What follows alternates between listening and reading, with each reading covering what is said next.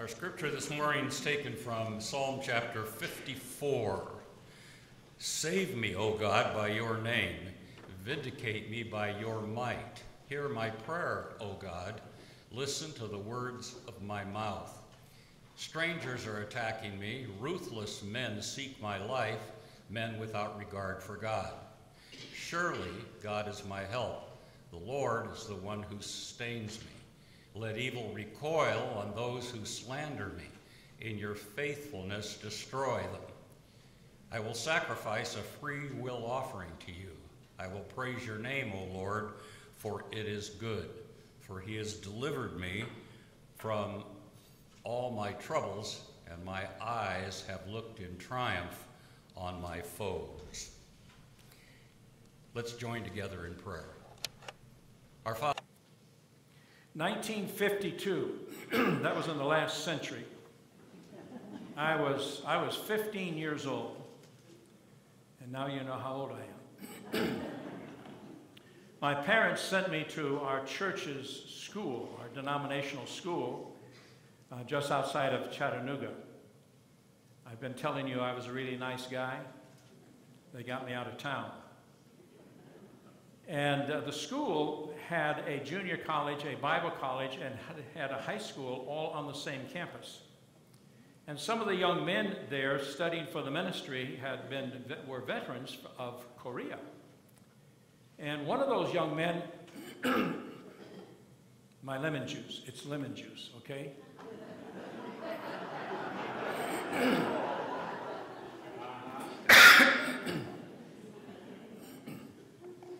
One of those young men was a Korean veteran, and he was a very devout Christian. At least I viewed him as a very devout Christian, far more devout than I was at 15 years old.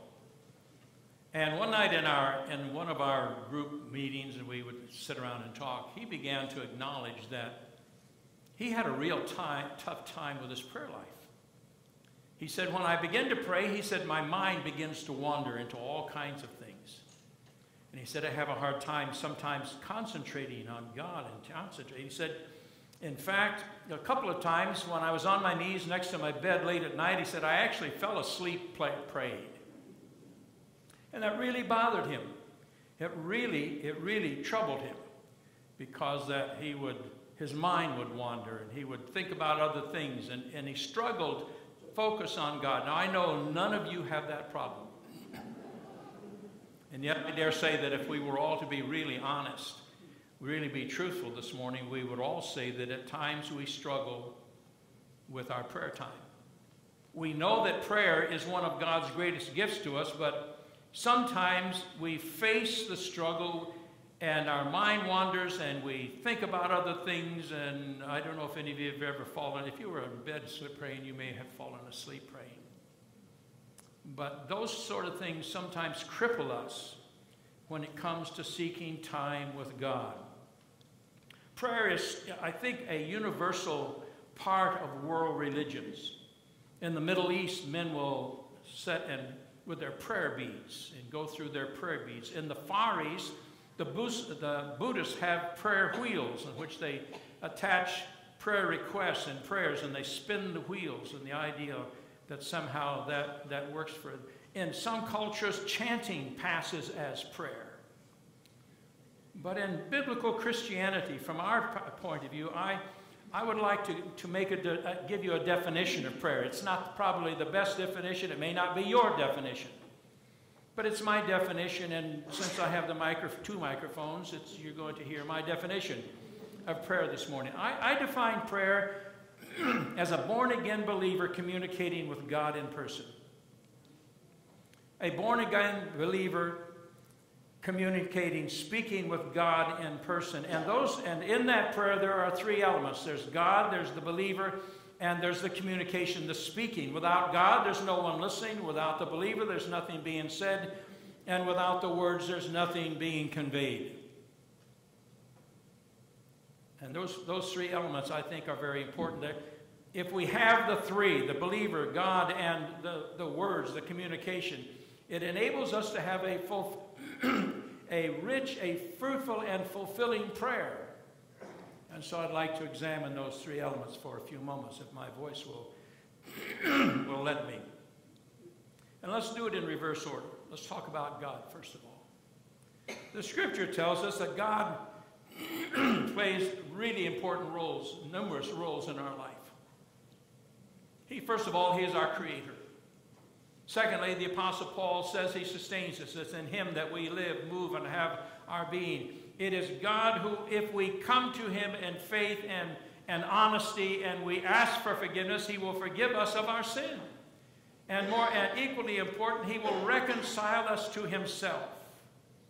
In Luke chapter 11, the prodigal son came back after having wasted all of his goods that his father had given him. He came back, and his father saw him afar off, and he fell on him, and he kissed him. He reconciled the son. He said, "My lost son is home."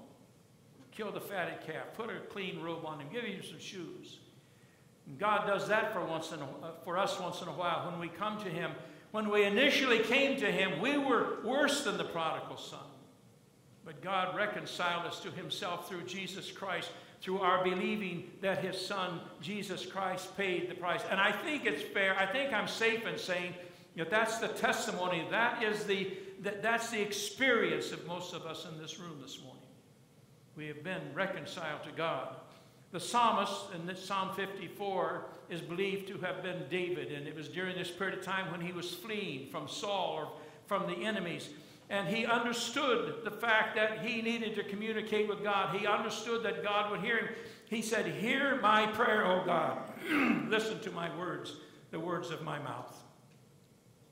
He understood quite well. He appealed to God. He assumed that God would hear him. He assumed that God would respond to him. That he assumed that God would do something on his behalf. The writer, if it is indeed David, used a number of strong words, a number of verbs. He said, "Save me, vindicate me, hear my prayer. Listen, Lord, sustain me, destroy my enemies." Those are the expressions of his heart towards the sovereign God of the universe.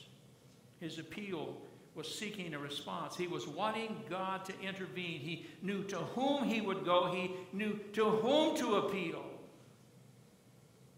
Think for a moment. We've all, especially if you've had children, we've all had the experience of trying to communicate with a small child. A small child hasn't developed a vocabulary. They're rational, hasn't developed, and it's a difficult time to try to communicate. Or someone that you have absolutely nothing in common with, and you try to talk to that individual. Well, with those things in mind, would you then marvel at the fact that the transcendent God of the universe stoops low and he listens to his frail, finite creature speak to him, and especially when you think in terms of some of the babble that we offer as prayers. It's sort of like, "Here, Lord, here's this one for this morning."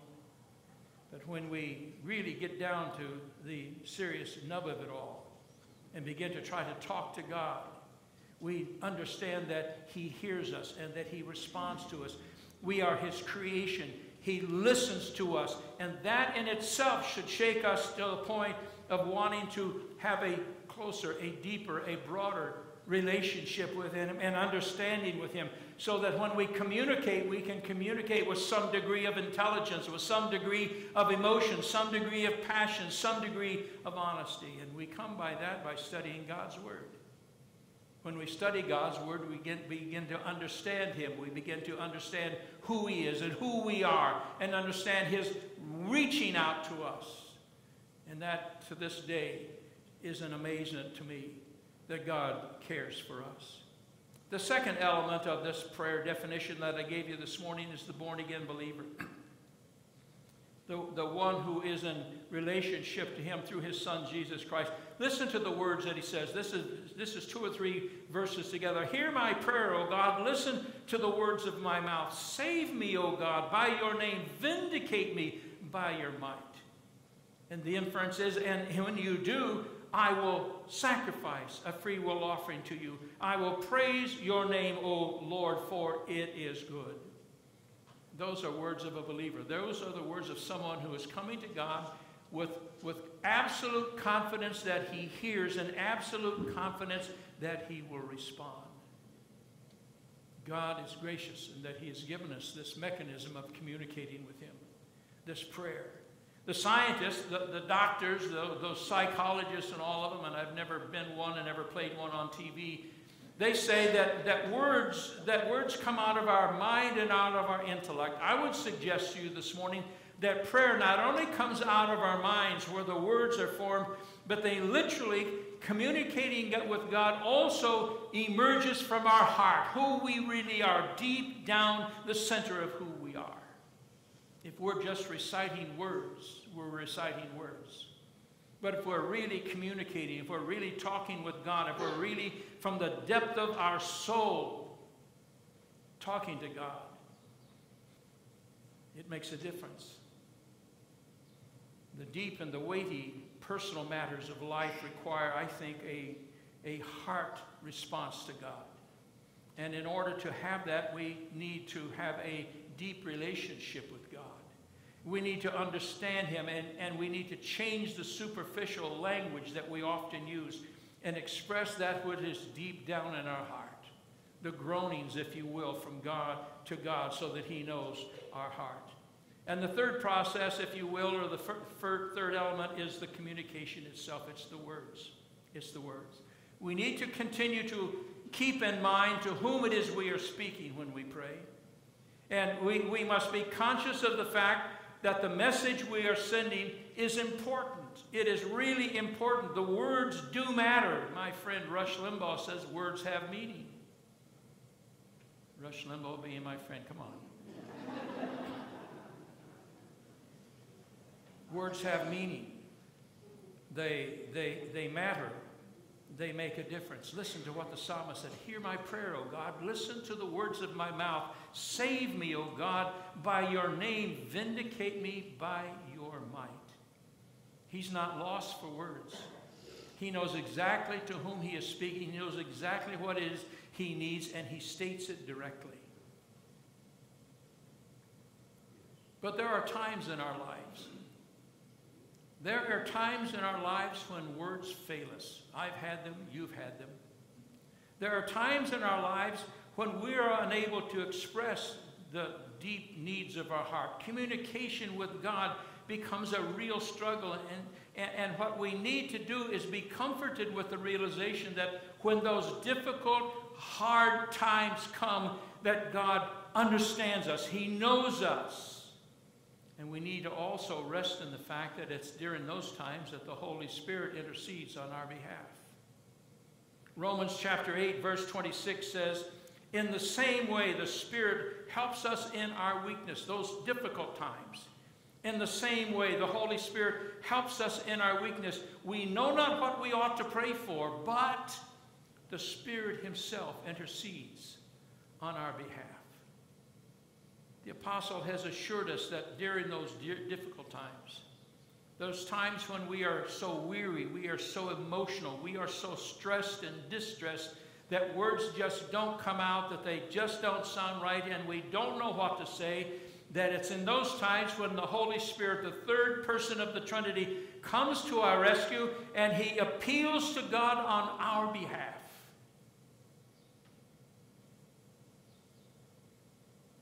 If any and all of that I've said this morning is true, then we still need to be very conscious. We need to be very deliberate with our words. And I believe that the words that we speak and the intent of our heart, either enhances or hinders our communication with God. The intent of our heart. Are we coming just because it's 3 o'clock in the afternoon and we've decided it's time to pray at 3 or do we come when we really want to be in touch with God? In the past, well, in fact, let me do something. Let me show you from the Scripture some of the attitudes, some of the mindsets that people have when they pray. From Psalm 136:1. The writer gives some thanks. Give thanks to the Lord, for He is good. His love endures forever. Psalm 90, verse 7, He is in anguish. This writer is in anguish. We are consumed by your anger and terrified by your indignation. Something's going on in his life. And he acknowledged, we are consumed. This is how we feel. Psalm 43, verse 4, he makes a promise. He's appealing to God. Deliver me from some evil men, then will I go to the altar of God. To God my joy and delight. I will praise you with the harp. This is I will praise you with the harp, O God, my God. And then again, we have a writer who is really distraught. In Psalm 77:7, will the Lord reject us forever? Will he never show his favor again? Those are words spoken when one recognizes the sin of Israel and of God's judgment to come. Will God reject us forever? The answer is no, of course, if you repent. So we see different kinds of expressions, different kinds of emotion, different kinds of appeals, different patterns to be used in communicating with God. But if we want to closely stay in touch with God, we have to go to the book, know and understand who God is, know and understand who we are, stay in touch with him. And by the way, communicating with God is a two-way street. The song that I sang demonstrates a two-way street. Learn to listen to what God has to say to us. Pastor, does God, speak? Jose, pay attention. No. God speaks to us through his word. He speaks to us through songs. He speaks to us through the testimony and the words of a fellow believer. He speaks to us through a message on occasion. We need to be willing to listen to what God has to say. Listen to what God has to say. So on occasion, I have asked you a tough question. And I've never asked you to raise your hand in these tough questions. But I'd like for you to try an exercise this week. During your devotion time, during your prayer time, go to Psalm 54. And see if you can identify 3 ways that the writer of David, 3 ways in which he thinks of God. 3 ways in which he is aware of himself. And then finally, if you would, note the different ways in which this prayer in 54 is different from your prayers. And see if there's any way we need to change the way we approach God. Scripture tells us that we are to bring our petitions to him, that we can enter into his presence boldly, not arrogantly, not haughtily, not thinking that we are owed, we are due, but we are come boldly in confidence that we have a relationship with God through his beloved Son, Jesus Christ, and knowing that he hears and that he answers our prayers. Father, we want very much to be in communication with you. We want also to hear from you. Help us hear from you in your word. Help us hear from you in a song. Speak to us, Lord, through the encouragement of a brother or sister in Christ. Speak to us through the message of a pastor or a teacher sometime. Help us stay in constant communication with you, is my heart's cry this morning. In the name of Jesus, our Savior. I want you to join with me. Lord, in my life,